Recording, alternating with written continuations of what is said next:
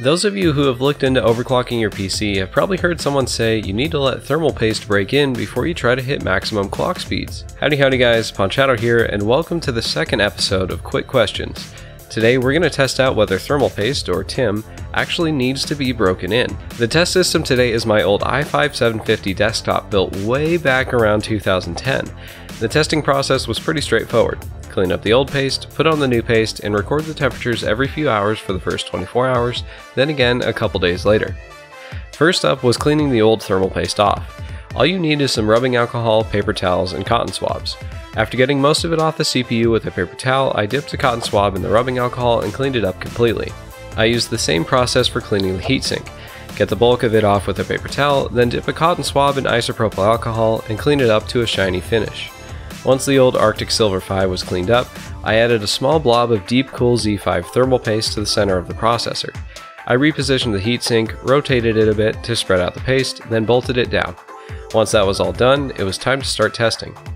There were three temperatures I was interested in collecting over the supposed break-in period: idle temperatures, temps while gaming, and finally temperatures during stress testing. To get idle temperatures, I just left the computer sitting on the desktop.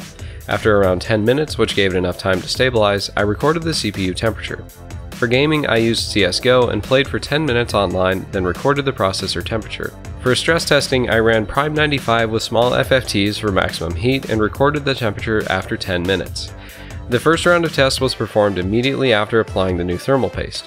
Idle CPU temperatures hovered around 30 degrees Celsius, while gaming, which admittedly isn't a great metric for processor temps since the workload fluctuates so much, the i5-750 mostly stayed around 54 degrees Celsius. During stress testing with Prime 95, the processor peaked at 61 degrees.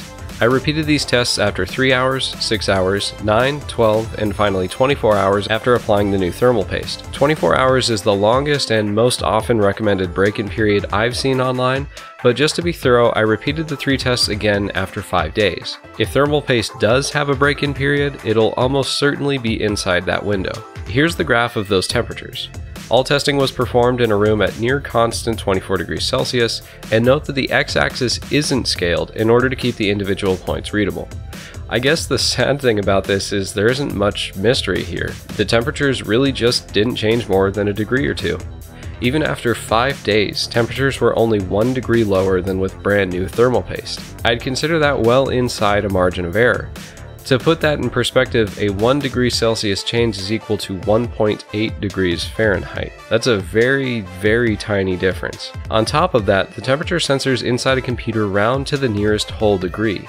It could be that idle temperatures went from 29.5 degrees Celsius, rounded up to 30, to 29.49, rounding down to 29. Based on this test, I'd say if you're using any typical off-the-shelf thermal paste, you won't experience any kind of break-in period. It is definitely possible that the thermal paste performance actually did change between the first round of tests and the repetition 5 days later, but the difference was, at most, only 1 degree Celsius. So to be entirely fair when answering the question, does thermal paste have a break-in period, I'll say it might, but it won't make a practical difference. The story may be different if you're using liquid metal or thermal adhesives, but those products are only used in a tiny fraction of all the PC builds out there. Maybe at some point in the future, if there's enough interest, I'll cover those as well. This is my second thermal paste themed quick question. The first episode in this series covered whether thermal paste actually wears out over time. If you want to check out that video, it's linked in the description and in the card in the top right. If you want to get notified of new videos as soon as they're up, hit subscribe, then click the bell icon to enable notifications. Links to the thermal paste I used and the quick questions playlist are in the description below. So guys, if you like this video, hit the like button. If you want to see more, hit subscribe, and if you have any quick questions you want answered, leave them in the comments below. Thanks for watching, I hope I helped, and I'll see you in the next video.